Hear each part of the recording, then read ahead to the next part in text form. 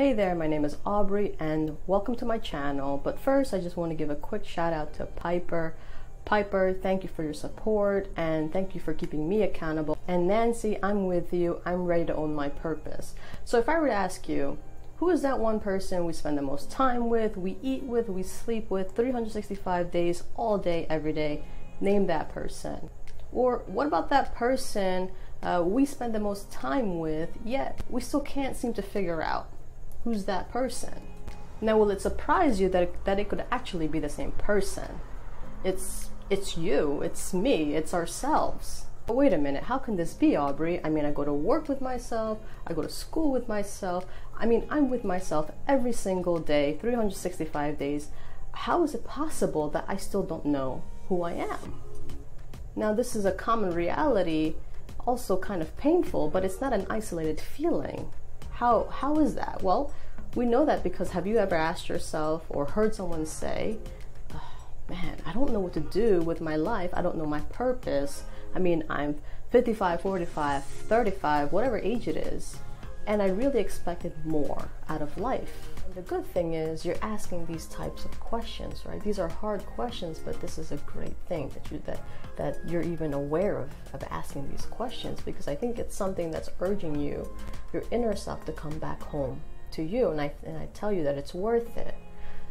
And so if you're ready to start this marathon of getting to know who you are, well, all you really need, I think, to start off with is one powerful quality trait and one simple question we can build on, all right? And so that powerful quality trait that we need is humility.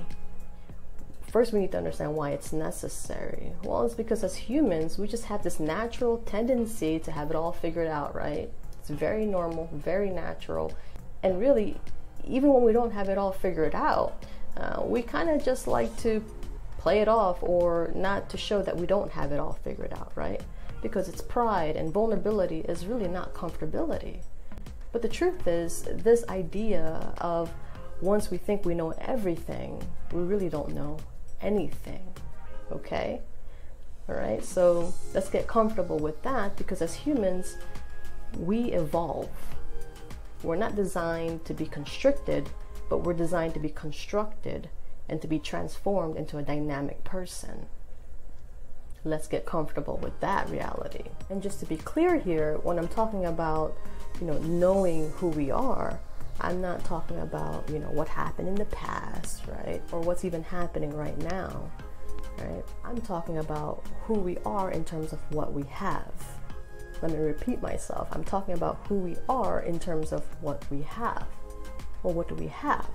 Well, what we have is very specific and unique to each person, right? And why? Why do I know this? Is because you are unique and you are a very beautiful person in your own way, right? Because you think about it, your potential is unique, your dreams are unique. Only you have access to that. And your superpowers, if you will, are very unique and specific to you, and only you know the capacity of your inner self. And now let's dive into that question, that one reflective question that can tie this in.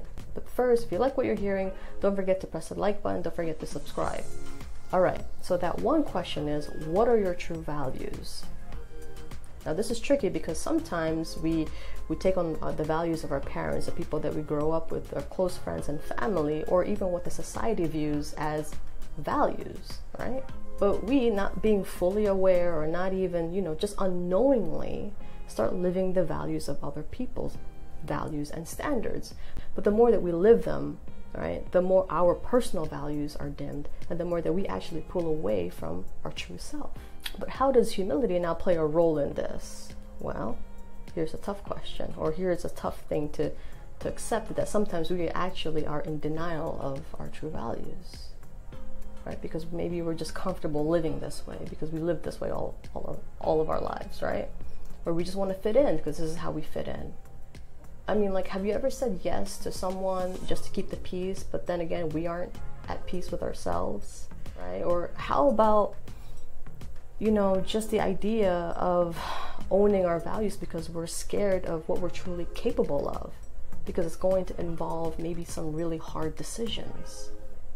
And then we start realizing hard truths like, oh man, maybe this is why I'm just unhappy with my relationships, because we don't have the same values. Maybe this is why I'm unhappy, because I'm putting up and I'm putting more time and effort pursuing other people's values and goals.